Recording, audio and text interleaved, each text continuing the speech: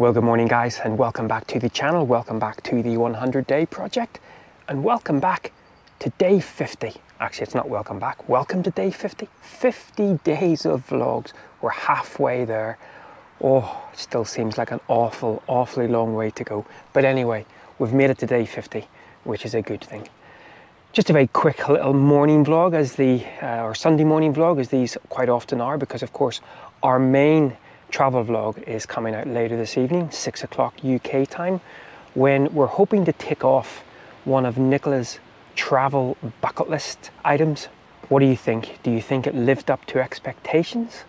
Or do you think, like quite often meeting your heroes, it's a slight disappointment? I guess you'll have to tune in tonight at 6 o'clock to find that out.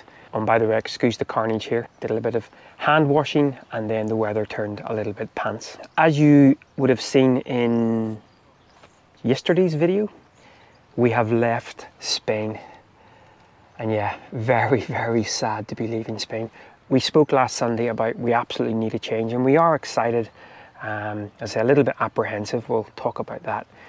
Actually, quite apprehensive now after watching some other vlogs from the places we're going to, but we'll talk about that in an upcoming vlog this week. Spain's wonderful, and it's such an easy country, as I'm sure is France. It's such an easy country to travel through in the van, and we really are hoping to get back out there again next year.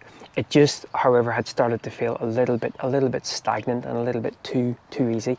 But if you're thinking about maybe a first time trip in a van into Europe, then you could do a whole lot worse than spending a little bit of time down in Spain. What was interesting was every time we've come down through Spain before, we've taken the westerly coast of France down through San Sebastian and then down that way, or along the northern coast of Spain.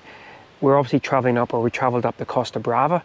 And actually that seems like a pretty decent route to do. So I think if we were going to be coming down again, either later this year or early next year, then I think that's the route that we would do. Not least, it would allow us to pop back into Girona, which gets a huge thumbs up, especially with all the free stuff it was offering. And the tapas. Oh, really missing tapas already. So our plans coming up for the next probably 10 days, 2 weeks, is we are going to be going along the southern coast of France, not really doing a heck of a lot there.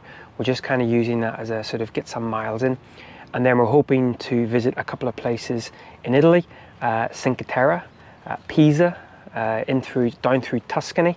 We've already done the likes of Rome and Milan and Florence and Venice and places like that. We're not really going to, apart from Pisa, which we have a little bit of a plan for anyway, we're not really going to be doing too many of the cities. Now we're going to be getting the boat across to Greece from Brindisi.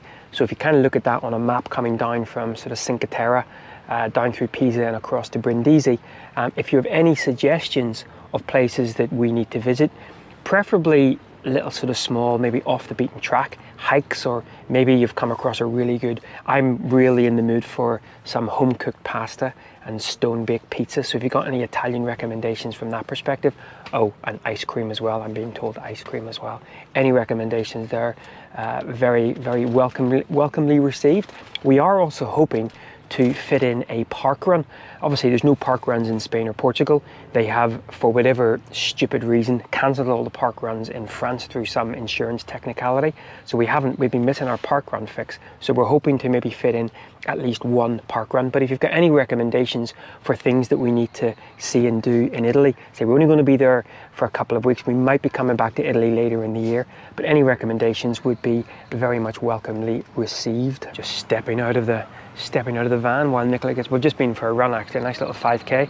Nicola's getting herself sorted. Yeah, we're actually staying on a campsite where we are at the moment, and we'll talk a little bit about the campsite as well, give a little bit of a review of that. A little bit of rain in the air, so hopefully as we start to push a little bit further east, that rain will subside, the temperatures will rise, and we'll have a nice time in Italy mostly actually. So, but as I say, this was only meant to be a very quick 100-day vlog today on Sunday. Our main travel vlog out later on this evening. Catch that when, as I say, we tick off one of Nicola's travel bucket lists. Will it live up to her expectations? I guess you'll have to tune in at 6 o'clock to find out. But for me and the 100 day project, day 50 of the vlogs, we'll catch up tomorrow.